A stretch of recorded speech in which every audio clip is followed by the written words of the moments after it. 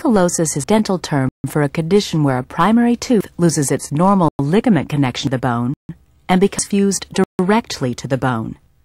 This is a fairly common occurrence and is most often seen with lower first molars. When a primary tooth becomes ankylosed, three problems result. First, when the tooth root fuses to the bone, it no longer grows out at a normal rate with the other teeth. Because of this, it appears submerged compared with the other teeth. Second, the upper teeth need the lower teeth for support. With the tooth submerged, the opposing upper tooth grows out of the socket and also loses its normal alignment. The third, and more serious problem, has to do with the roots of the ankylosed tooth. About 50% of the time, the roots of the ankylosed tooth fail to normally dissolve as the permanent tooth grows in, and the permanent tooth is blocked out of position. The solution to these problems is the eventual removal of the ankylosed tooth.